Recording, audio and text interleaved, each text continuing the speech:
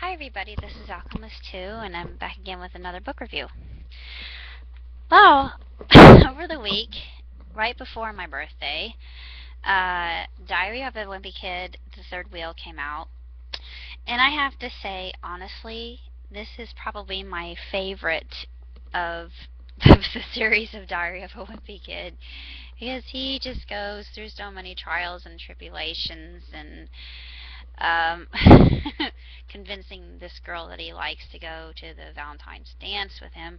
And he equivocates that to the middle school version of the senior prom, which actually it is. I never really thought of it that way, but Greg Heffley is very, very observant for a child his age. And I love the beginning of it when he's talking about his birth and how he wants to recreate that atmosphere for himself. And I wonder how many of us have actually done that. I think even at my age, I tried to recreate the uterine atmosphere just by sleeping in fetal position. It it only works until you wake up, and then you realize, oh, I'm awake.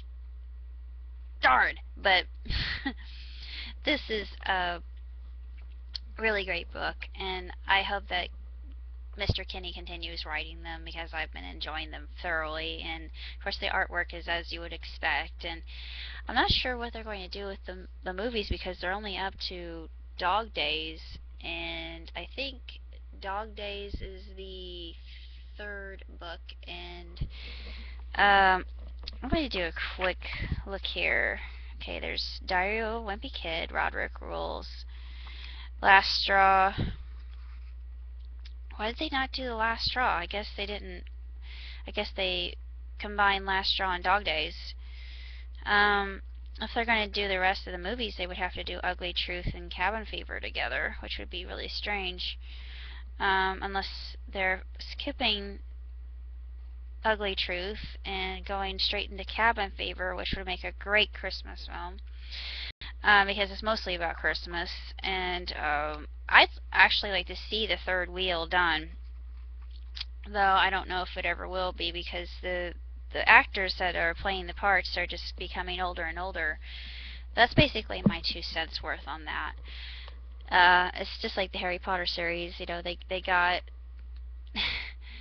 old very quickly, and you know, even as a Harry Potter fan, I found it kind of hard to believe, but they still did a good job with makeup and everything, so that made up for it, and they can do anything with makeup, so I'm thinking with the makeup department, it'll be legitimate. But this book was the best of all of them, and you can read it in a day. Just a breezy read, and so funny, and you just feel for Greg. You just you sympathize with him on so many different levels, and I thought, oh man, Greg, I feel for you, dude. But it was just terrific, and I think that children and adults will enjoy the series if they've been Wimpy Kid fans and have decided to keep reading with the series and keeping up with it. This, I think, is the pinnacle of his work thus far, and it seems like every page he just has comedy gold right from the beginning, which is very difficult to do, particularly if you're writing comedy or comedic works.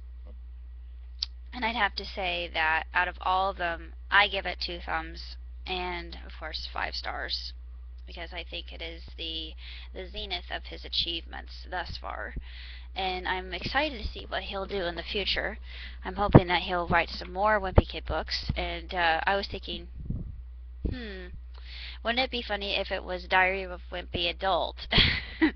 I don't know if I would ever go that far. It probably wouldn't sell so well, but I think there are some of us who would love to see that happen, but doubtful. But anyway, this was a great birthday present for me. A late birthday present, but, you know, still I'm expanding it a little bit. So it was really terrific and just fantastic, and I can't say anything more than I thoroughly enjoyed it, and I highly recommend it to those of you out there who have been following the series because you'll just devour it because I know I did.